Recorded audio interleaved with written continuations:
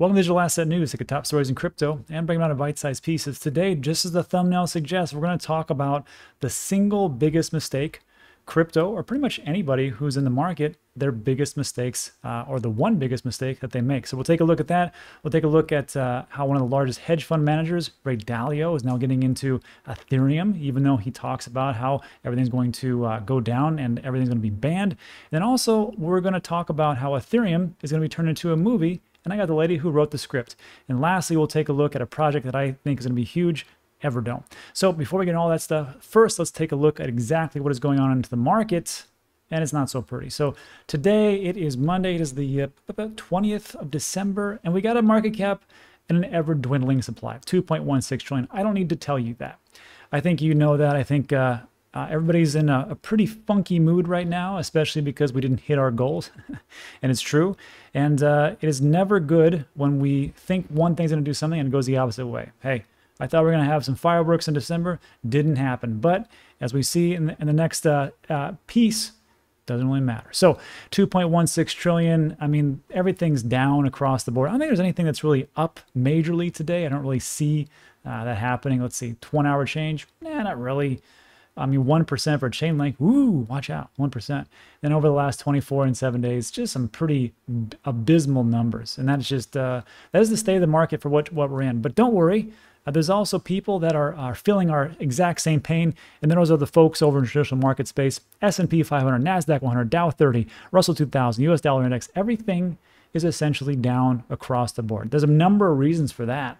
I mean, we could talk about how, you know, institutional investors are selling off because they had monster years and they're going to come back in. We could talk about how the taxes are, you know, coming up in America. We're talking about April 15th, so they sell right now. They're probably worried about capital gains tax, but in all reality, it doesn't really matter.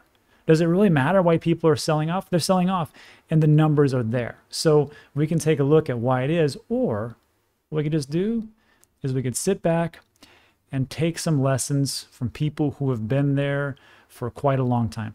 I've always said this, and I'll say this again. You don't know where you're going until you know where you've been. And to prove my point, there is this gentleman here, Nick Murray, and he is the investor, not investor of investors, but as far as like hedge fund managers, he is the advisor to the advisors. So this, I'll just do real quick. His background, he's the editor of Nick Murray Interactive, started his career as a stockbroker advisor working at a major Wall Street firm, author of Serious Money, great book, left Wall Street in 92 to help financial planners, author of 11 books, including Simple Wealth, Inevitable Wealth. And I found this gem. I found this yesterday, actually, and I had taken a look at his book before, and it really things just hadn't clicked. And what I'm going to share with you right now is why these things that he's talking about are just the basic principles. Sometimes it's people's jobs to make things more complex than they need to be, but in reality, things just need to boil down to the most simplest parts. And let's just take a listen.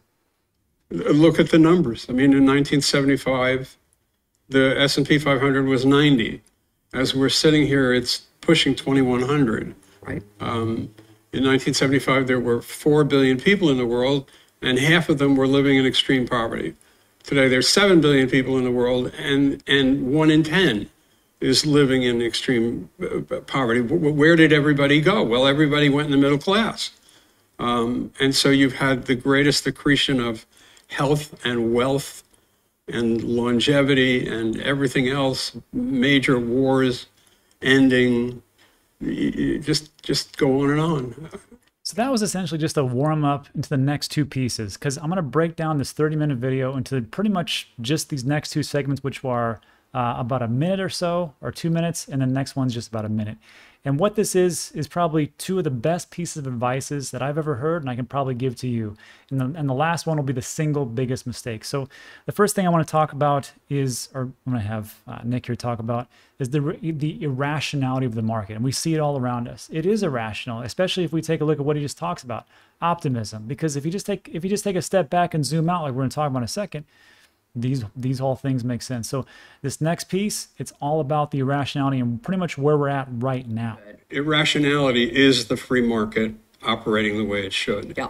Because human nature is irrationality operating the way it should. You can't look at periods of great contraction in the market any more than you can look at periods of huge optimism and say, this is undue irrationalism. This is human nature. Capital, like everything else in human nature, outruns itself during good periods and outruns itself during bad periods. And that's volatility. But if you focus on those, if an investor is allowed to focus on those. Allowed to focus on the periods of irrationality. Yes. The volatility. The volatility. Right. If you focus on the volatility, you miss the picture, because the volatility around what? Excesses of optimism and pessimism around what? Well, the answer to that question is a constantly rising trend line. And I think all of the good investors, much less great investors I've ever known or known of, concentrated on the constantly rising trend line, and all of the failed investors I've ever known or known of, sooner or later, fixated on one of the irrational excesses and let that run his portfolio to his eternal sadness. Okay, doesn't that make sense? Isn't that what we've been talking about on this channel for the longest time? Dollar cost average. When in doubt, zoom out. Buy the dip. It's the same thing that Nick has been saying for probably decades to different advisors that he's mentored. And I think the biggest thing to really make mention of here is just to remember this phrase that he talked about, which is don't confuse temporary declines from permanent losses. And I think that's a big deal, because when people are, spouting off and talking to their friends and they're like, oh, I lost so much money, I lost so much money. You haven't lost anything as long as you're still in the market. And I think that is the big thing. So just like Nick said, just sometimes just sit back and go, well, I don't have any more money to buy the dip, but all I gotta do is just sit here. And I'm gonna be right here. I'm not gonna move any way, shape, or form, because I know in the long run, things will work out. So let me know what you think about that in the comments section. I think it's probably one of the best advice I've heard for a long time. Let's move on to Ray Dalio changes his tune. So I always like it when the financial experts, Ray here, really starts to turn around, and they kind of it's like a light bulb goes off, and here's what's going on. So Ray Dalio, it's very impressive that cryptocurrencies has held up for a decade. Ray runs the world's largest hedge fund, Bridgewater Associates, has been slow to embrace crypto. That is very true. In May, he said that, which was kind of odd. He goes, well, now I have some Bitcoin. But he also told the interviewer that regulators will kill crypto if it becomes too successful. So, okay, the guy's just, gambling, right? But he also predicted in an interview with Yahoo Finance late last year that he didn't think digital currencies would succeed in the way people hoped they would, in part because of the possible government action. And in a separate interview, he said that he thought that Bitcoin would be outlawed. Okay, so that's where he thought, but he's like, I own a little bit. And now he revealed he's getting deeper and deeper in the pool with an investment in Ethereum, in addition to his Bitcoin, though he declined to reveal exactly how much. He says, I think it's impressive that for the last 10, 11 years, that programming has still held up. So here's the big thing about this. And Ray might just have a little bit, but in all honesty, if you're talking about it and you're just talking about, well, I got a little bit, usually people like that, for that have a ton of cash just laying around, maybe Ray, maybe not, they probably do have a sizable amount, especially if they're talking about it. So it's amazing how it's like, it's nothing, and it's like, okay, it's something, I'm going to get into it. Then all of a sudden it's like, yeah, it's getting pretty big. And then before you know it, they just go full crypto. And we see it time and time and time again. So anyhow, I thought it was an interesting story about Ethereum, which will lead me into my next piece where we talk about Ethereum. The movie is coming out. And what I've, actually it was just happenstance that Camila Russo, her team, reached out and said, hey, we're talking about this Ethereum movie. And I thought, you know what, if anything's going to get us to the next level, probably a movie. But I think what she's talking about and how she wants to get us there goes beyond that. So let's jump into the interview. All right, everybody. So as promised, we've got a special guest, Camila Russo from The Defiant, and also the author of a pretty good book you might have heard about, The Infinite Machine. So Camila, welcome to the show. Thanks for coming on. We appreciate you being here. Hey, Rob. Thanks so much for having me. Yeah, so just so you know, this book's been out for a while, so we're not here to talk about the book, even though it's pretty great. There's some tidbits we'll get into in a little bit. And also you can find Camila on her Twitter account. She's also the chiefess of The Defiant. It's a pretty good YouTube channel. And actually, we had that I did this on the show a couple of days ago, where it was you and Raul Powell and your co-host, and you guys talked about the different prospects of what's happening in 2021, leading into 2022. It was really fascinating. You guys have actually grown quite a bit for that channel, so it's looking pretty good. But the thing that we're here to, you're welcome. The thing we're here to talk about is this little gem, the Infinite Machine. So there is going to be a movie coming out, and I think this is going to be pretty big news for people in the Twitter, or in the crypto sphere. So tell us what's going on with that, how far are we, and how can we make this a reality? Yay, super excited to talk about this. So as you mentioned, my book, The Infinite Machine, the first book on the history of Ethereum, was published last year in July by HarperCollins. This year, a producing studio was interested in turning my book into a movie. They brought me on as an executive producer, and I had the idea of raising the funds to actually make the movie happen together with the Ethereum community using Ethereum technology. To me, it didn't make sense to make a movie about Ethereum without including Ethereum community into it. And of course, that's how NFTs came into the table. And the whole idea was get back into the core of the Ethereum story. So I reached out to one of the guys who was involved in the design of the logo of Ethereum, and he turned out to be someone who is organizing artists in Cuba to sell their art as NFTs. So from there, I was like, wow, like it would be even more amazing to bring in these artists from Cuba to design this collection for the Infinite Machine.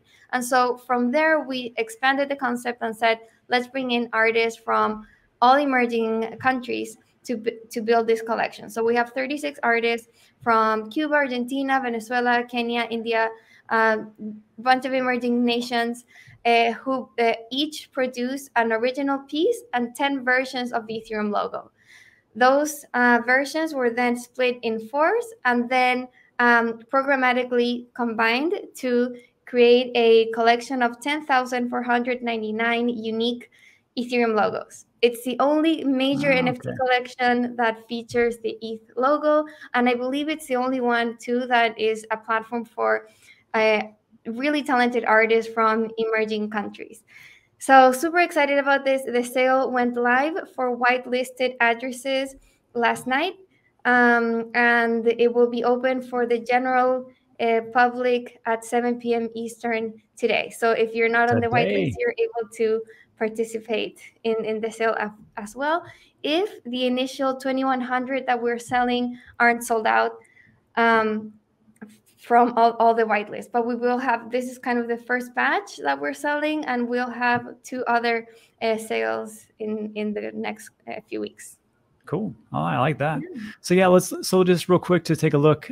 You can follow this. The link will be in the description for Twitter account. So you can actually go right directly to the OpenSea, the correct NFTs that are for sale. So nobody gets scammed out there. I think people have had that problem in the past. Takes you right here to the actual collection itself. So real quick. So Camila, breaking this down for us, because I see talk to us about the NFT itself, the rarity. Is there any other kind of like secondary utility for these types of things like some different projects do, and how is it all working? Yeah, so there's different layers of rarity in these NFTs. The first layer is kind of the art. So if you get a complete work from a single artist, like one that's not shuffled up, that is rare. That is more rare than these like mixed up pieces. The frames, the way that the frames are composed, also adds a different layer of rarity.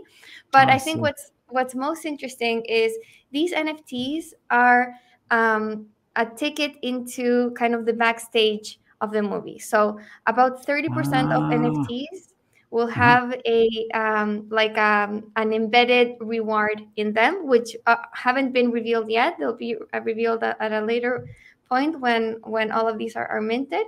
But so 1/3 of NFTs carry the ability to have different levels of involvement in the film. For example, be an extra in the Infinite Machine movie. Have your NFT appear in the movie. Visit the shooting sites. Get a VIP invite to the premiere, and have your name appear on the credits of the film. That is pretty cool. Yeah, it's really cool. And then further, and this is something that we'll reveal more details very soon.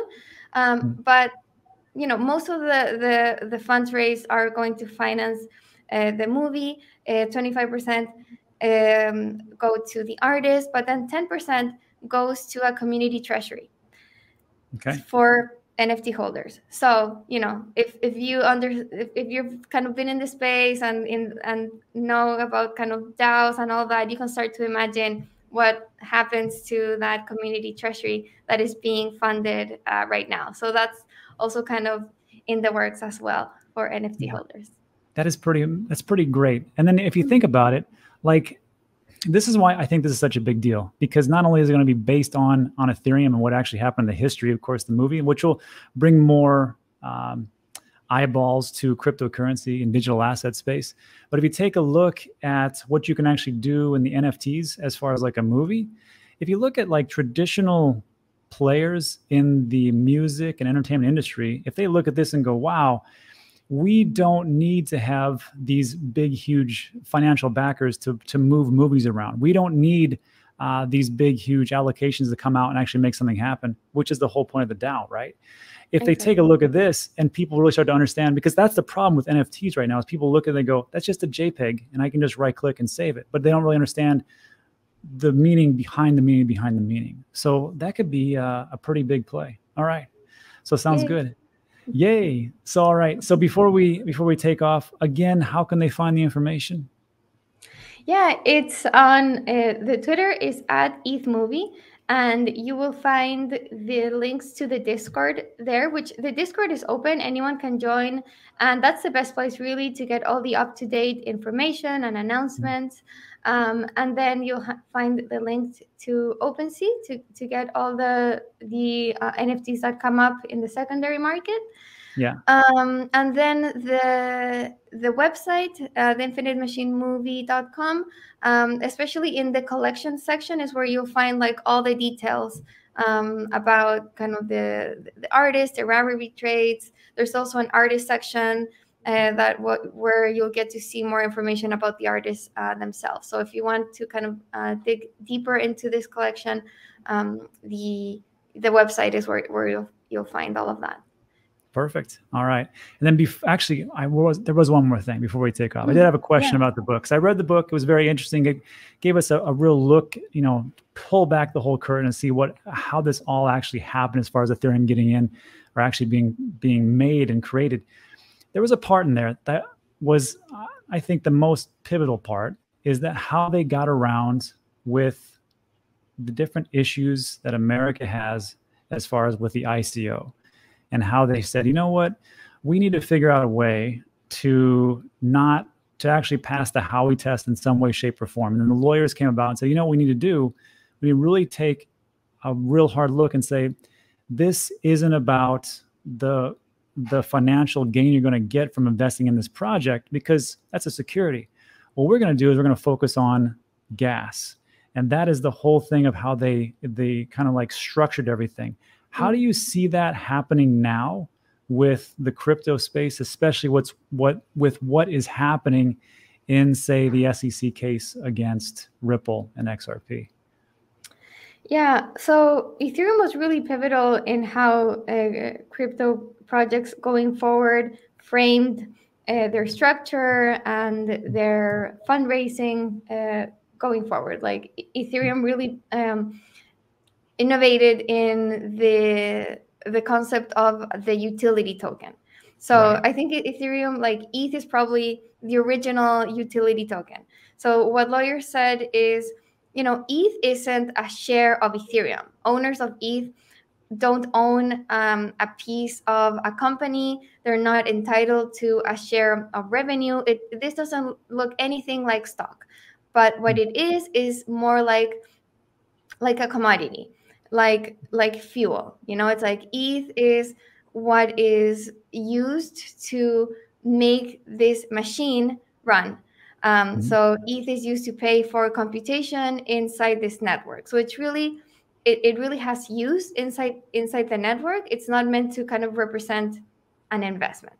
And I think lots of projects going forward use this exact same concept and structure to avoid any problems with regulators. In the end, what was key for Ethereum, and the reason why the SEC and the CFTC have come out and say Ethereum is in the clear, it's not a security, it's a commodity, is actually, maybe it has something to do with this concept of utility token, but the key issue here is decentralization. So the fact that Ethereum is actually decentralized and has thousands of nodes and there's not one person or party who controls it, that's what kind of has kept it safe. Perfect. Well, I know that Gary watches my channel, so hopefully he's listening. All right, Camila, thanks so much for coming on the channel. I appreciate it. And then for all of you that are watching right now, links are in the description. Go take a look at that, the NFT collection, and then we'll go from there. Camila, thanks so much. Thanks so much, Rob. All right, so I hope that made sense. I want to thank Camila for coming on. You can find all the information, again, in the links in the description. And then lastly, I'm not going to talk about it here, but there's a project. We've been looking more at play-to-earn games for obvious reasons, which I've laid out numerous times. I think this one's going to be pretty big. This one's called Everdome, and I did a review. It's over on Dan Clips. We do all deep dives and things, advancements in crypto over there, and leave this just the news. So I will just say that with Everdome, you have really a trifecta. You got Everdome, the blockchain 10 set, and you have MetaHero all working together to make this super realistic metaverse play. And if you believe in what I call the UTT, which is the utility, the team, and the tokenomics, this one has them all. All right, so that's it for today. So look, if you liked today's video and you found some value, give it a thumbs up. Also consider subscribing. A lot of things we talk about are time sensitive, and that's it for today. So thanks so much for watching. I appreciate it, and I'll see you in the next one.